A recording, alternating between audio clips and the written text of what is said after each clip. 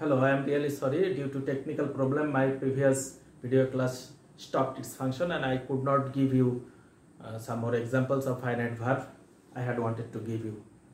Okay, now I am trying to show you some more examples of finite verb. Yeah, look at the whiteboard. Number 1. All these are conditional sentences. And conditional sentences are, of course, complex sentences, and these conditional sentences have two clauses. One is subordinate clause and another is main clause. And here you have to remember, if the subordinate clause, this is subordinate adverbial clause, it has started with if you work hard, comma, you succeed in life. If the subordinate clause is in present tense, the sentence, conditional sentences, in conditional sentences, if the subordinate clause is in present tense, then the other clause will be future indefinite tense. That means we should write shall or will after the subject, and here we can always write will. Correct answer is you will succeed in life, because we have to transform this present form into future indefinite tense, and in the future indefinite tense we must write shall or will after the subject as an auxiliary verb, and then the base form of the main verb. So the correct answer is will succeed. Number 2, this sentence is called first conditional.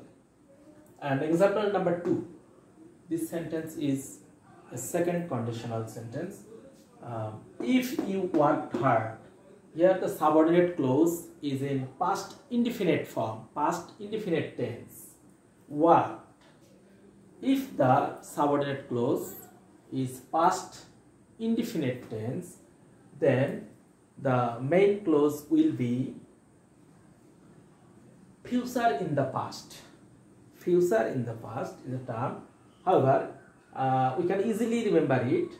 If the subordinate clause in the past indefinite tense, then we must write would after the subject.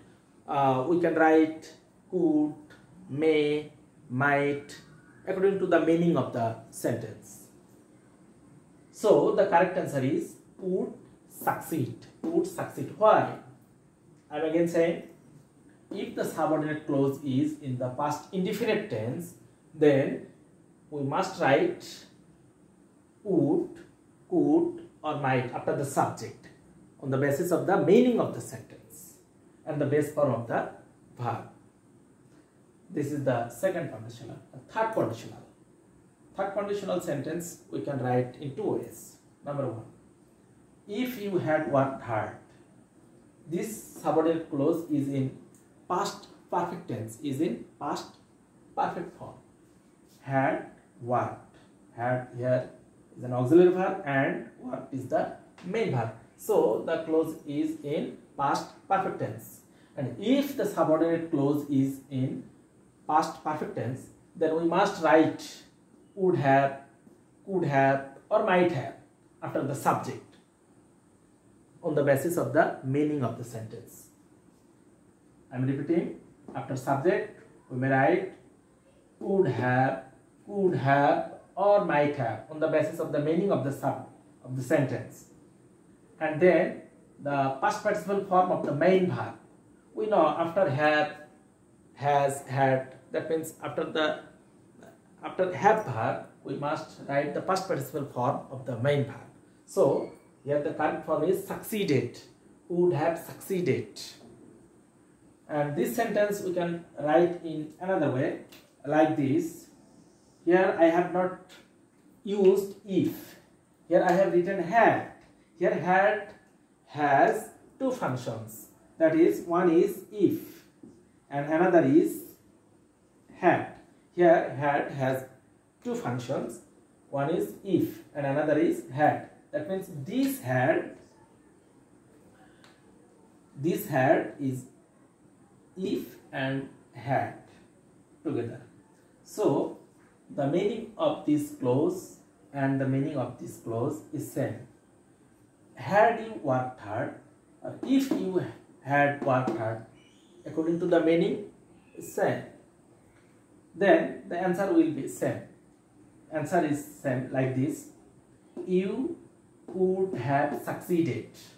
You would have succeeded. So we can say, if we write had before the subject, then this had will give us two functions: if and had, and answer will be same. All these are conditional sentences. First conditional, second conditional, and third conditional. And we have another conditional sentence, that is zero conditional.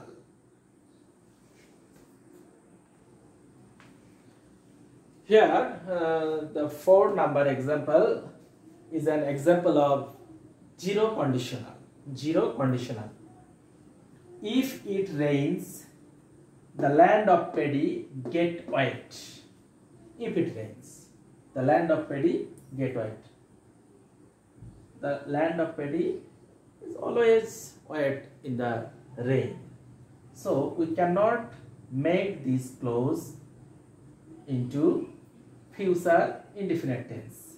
It is a universal truth. If it rains, the land of paddy gets wet. So the sentence like this, the main clause will be in the present indefinite form. In the present indefinite form. Here the subordinate clause is in present indefinite tense, and the main clause is also in the present indefinite tense.